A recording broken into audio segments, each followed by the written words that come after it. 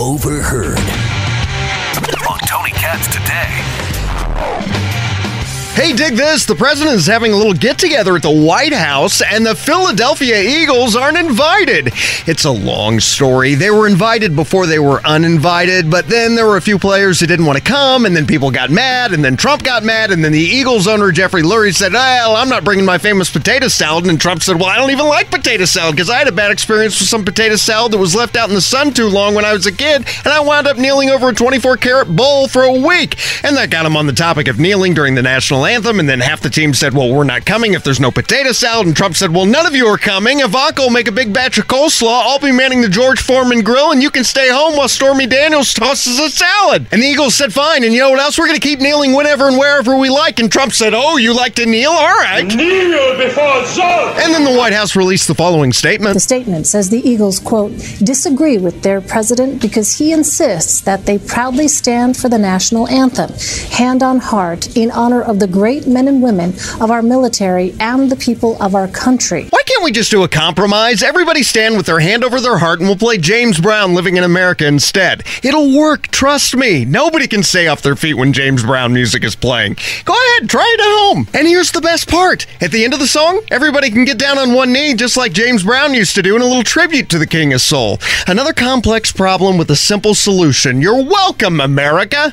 Hey, speaking of things that ain't broke and don't need to be fixed, the Miss America pageant is now set to become the But She Has a Really Great Personality pageant. Now, the Miss America organization says it is dedicated to shifting the focus from the contestants' bodies to their brain. Bully. Women's roles in the U.S. have changed dramatically since the 1960s. What changes would you like to see next? Oh, jeez. Ms. Minnesota, do you think that your career prospects would be affected if affirmative action were dismantled? I think that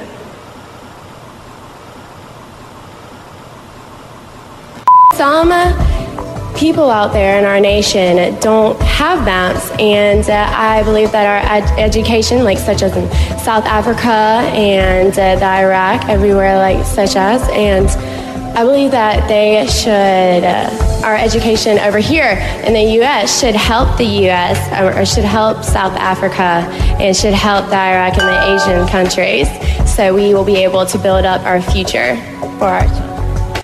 Should unwed teenage mothers be allowed to collect welfare? Why or why not? I don't believe that unwed teenage mothers should be allowed to collect welfare. We have such a big problem in today's society that